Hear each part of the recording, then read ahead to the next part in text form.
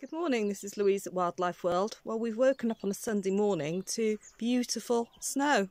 However, not had breakfast, but top priority has been to get all the wildlife fed and all the bird feeders topped up. Let me show you.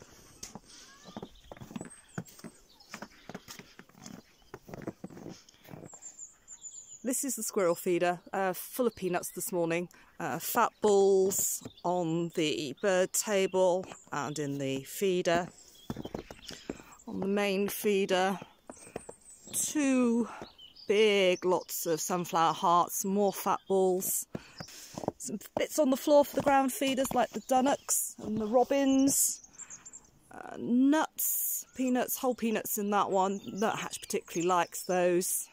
And I've done another station as well for the squirrels. This is their new toy. Nuts in the top of that one. It's an old ladybird tower.